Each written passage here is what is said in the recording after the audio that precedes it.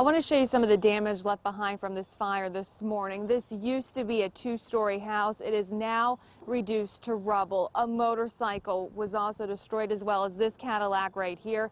Those flames, heat so intense that a neighboring house was also damaged. Brad Strimmel lives inside the home along Blakemore Drive in Cecil Township, damaged by that fire.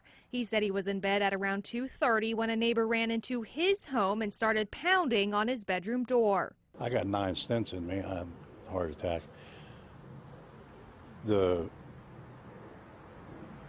Being, that quick, it just, oh man, I thought I was going to have another heart attack. Strimmel and his wife rushed to get outside to see their neighbor's house on fire. Come on, then you see that house on fire, and I seen the smoke. My side of the house would start to smolder.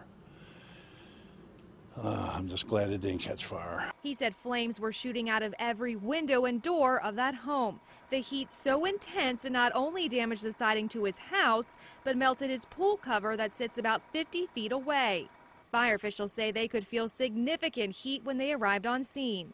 Must have been burning for a while, because it was significant even when the neighbors came out of their house and they were awakened by a dog's barking. The man inside had to break out a window to escape. He was taken to the hospital for cuts and burns, but will be okay.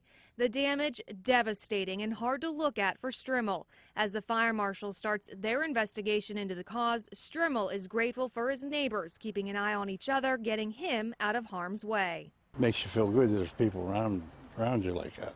In Cecil Township, Caitlin Sykes, Pittsburgh's Action News 4.